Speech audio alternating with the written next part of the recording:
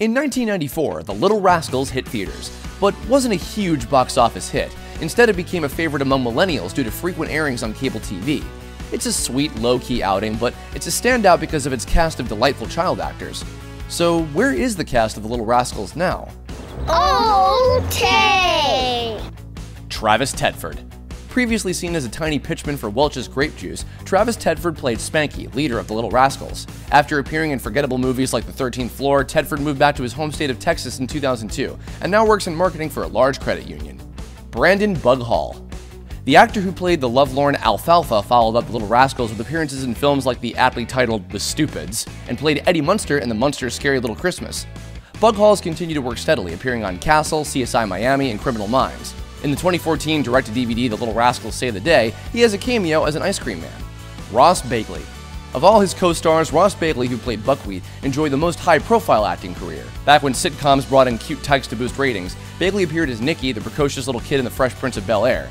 He co-starred with Will Smith once more in Independence Day. Bagley later took a break from acting and recently earned his degree in film studies. Brittany Ashton Holmes. Darla charmed audiences as the object of Alfalfa's affections, as well as the target of the He-Man Woman Haters Club.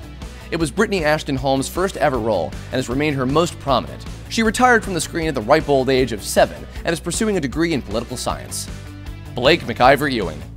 Waldo was the villain of the Little Rascals, as the son of a wealthy oil baron played by Donald Trump.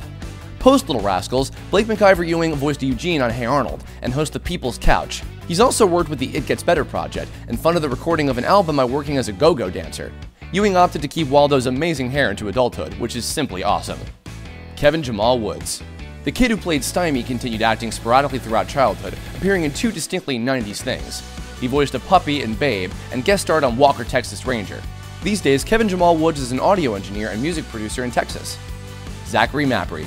Porky stole a lot of scenes as Spanky's little brother and devoted assistant. It's the only acting Zachary Mabry ever did. Now, he's a public sector accountant in the Dallas area. Sam Saletta. If there are a bunch of kids getting into crazy adventures, you need a bully to bug them, right? That's movie logic 101. Since playing Butch in The Little Rascals, Sam Saletta has done a lot of voiceover work, particularly for Recess, Rocket Power, and the video game Call of Duty Black Ops. He's also a singer-songwriter and played in a band called Jubala. Petey the Dog. Petey's last on-screen credit comes from a 2012 documentary series called American Dog. And considering that The Little Rascals was released more than 20 years ago, it's safe to say Petey has since been, sent to a nice farm upstate where he can run and play all day. Thanks for watching. Subscribe to our YouTube channel to watch more videos like the one you just saw, and leave us a comment to let us know which rascal was your favorite.